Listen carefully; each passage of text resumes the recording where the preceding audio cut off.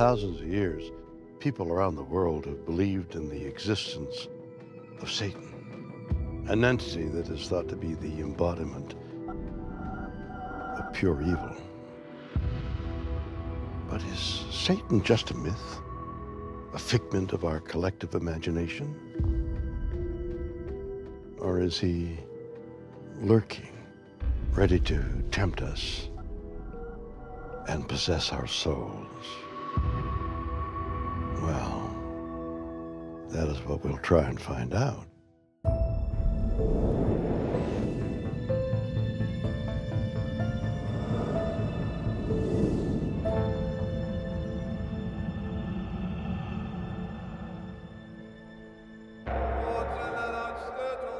Jerusalem, Israel, the Holy Land. For thousands of years, religious pilgrims of many faiths have come to this sacred city to express their devotion to God. But just outside the walls of Jerusalem lies the Valley of Hinnom, an ancient place of unholy worship, where evil deeds were performed long ago in honor of God's enemy, Satan. In the book of Jeremiah, God reports through his prophet that people outside Jerusalem in a place called the Valley of Hinnom are sacrificing their sons and also their daughters.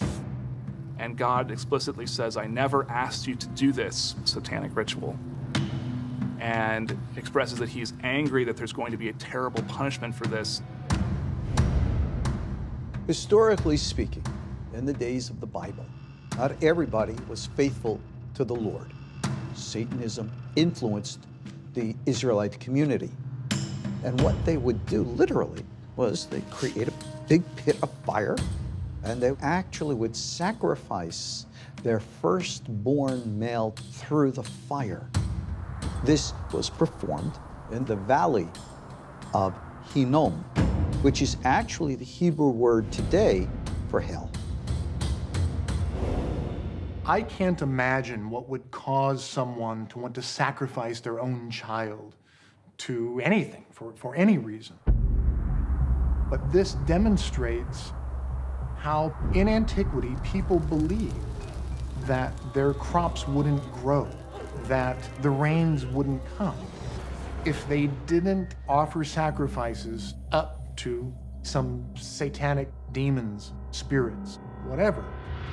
And now you have introduced this new being that's responsible for the bad things, and his name comes to be Satan.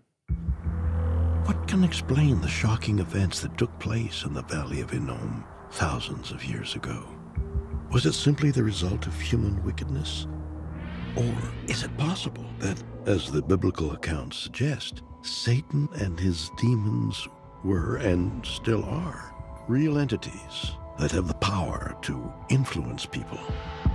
Some people think of Satan as Beelzebub or Lucifer or the Prince of Darkness or the Evil One or Old Nick. And some of these names come from scripture. A lot of them come from folklore.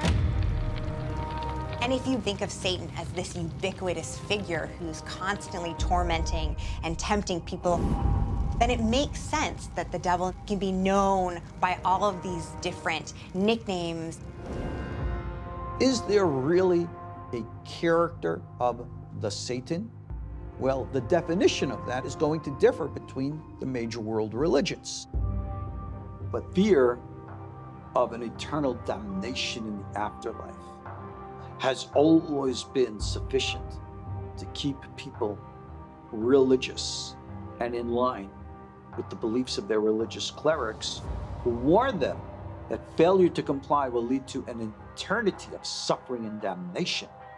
Or in other words, the stories from which this developed were to teach moral lessons. Throughout history, many religions have interpreted the world through the lens of having a figure of evil, Satan, who is responsible for evil in the world. According to Christian tradition, Satan was one of the most powerful and beautiful of the angels. He rebelled against God, a third of the angels sided with Satan, and there was a war in heaven, which Satan lost and was cast down into hell. Satan is the embodiment of evil, a fallen angel who tempts you to not follow your best values. He is a god of sorts, and he can offer something like that to us. Great knowledge, control, mastery, the stuff of transcendence. Of course, it will cost us everything. After all, this is not a straight shooter. This is not somebody who's going to tell the truth. His job is to tempt you. Satan is believed to have tried to tempt Jesus when he was in the desert with visions of earthly delights. So Satan is continually throughout the Bible someone trying to draw people from God to evil.